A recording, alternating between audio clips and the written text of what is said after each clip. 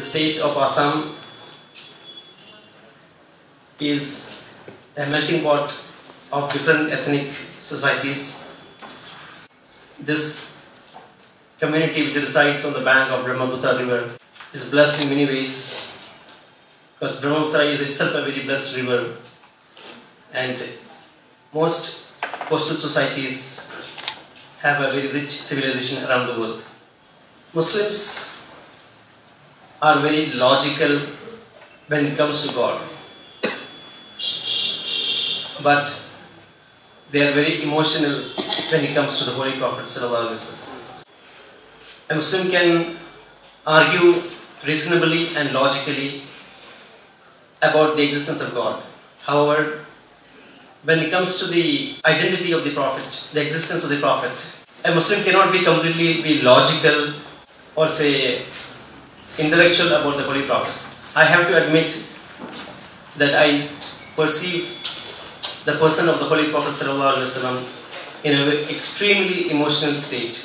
With all respect to the academic seminar intended in this institution, I can only share my thoughts about him in a very personal nature. The Prophet is a social reformer, as our registrar has just mentioned here.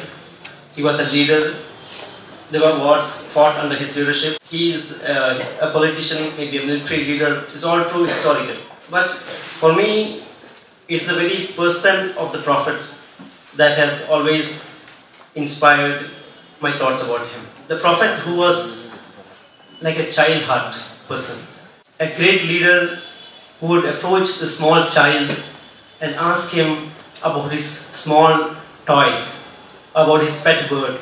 A great humanist who not only showed his love towards human beings, but a great animal lover who fought for the rights of the child of a deer, a gazelle, which was hurt because he could not see his mother.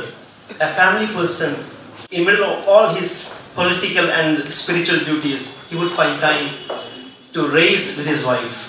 So this is the kind of Prophet that sometimes I think we need to reread the personality of the Prophet as the heading of today's topic. A Prophet who, in all the spiritual duties he prescribed to his followers, he would remind them as much seriously about dental health. You know, dental health, oral hygiene is a huge part of the Islamic spiritual way of life. A Prophet who would command his people to make use of their free time for even making sports activities. This is how we need to reinvent our approach to the Holy Prophet ﷺ. A Prophet who would encourage poetry. If you ask what is the position of poetry in the prophetic way of life or his worldview, there were two stands or two podiums in the mosque of the Prophet. One podium was to give religious lectures, the so-called khutbah on the Friday prayers. The other stand or other pulpit was for a poet to recite poetry. The Prophet would encourage the poets and poetesses, even if they were non-Muslims. We need to find the art lover in the Prophet, who encouraged poetry and other art forms, singing. A great secularist who allowed the Christian delegation to pray in his mosque. But this is a time when we have collisions, frictions between faith communities. So he was a spiritual secularist who prayed for the entire humanity. He did not distinguish between the welfare of one community from the other, because he could see humanity in one single light. He did not shy from showing love to the other faith people.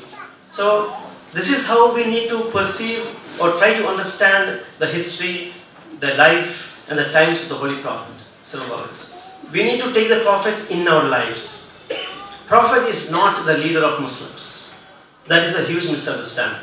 He is not the property of Islam. The Holy Prophet is the common property of humanity. You may agree or disagree with the faith that he brought. That is not a matter of compulsion. However, we need to identify and learn, imbibe the values that he brought to humanity. Of love, of fraternity, of peace, of forgiving. Justice figures very heavily in the Prophet's life. Not pro-Muslims, but rather which was critical of Muslims' actions. It was the same Prophet of Islam who said, if you oppress the non-Muslims, the minorities, the weak people in your society, then Prophet is warning the Muslims that I will fight in the name of that oppressed person. I will be the advocate, I will be the wakil for the oppressed. So, my dear friends, we are all awaiting very scholarly pieces here from different scholars who have come here. I just want to conclude with one thing. The very nation that today we are living in is called India. And India comes from the Arabic word Hind. The very word Hind is an Arabic word. From Sindh it became Hind, and today we have India.